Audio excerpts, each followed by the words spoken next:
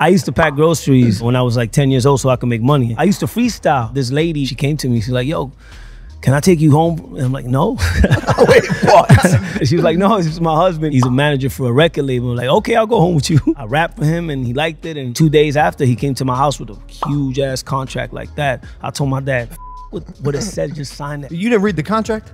I didn't read, bro. I didn't care. Oh, that was in the contract. You get nothing. I think it was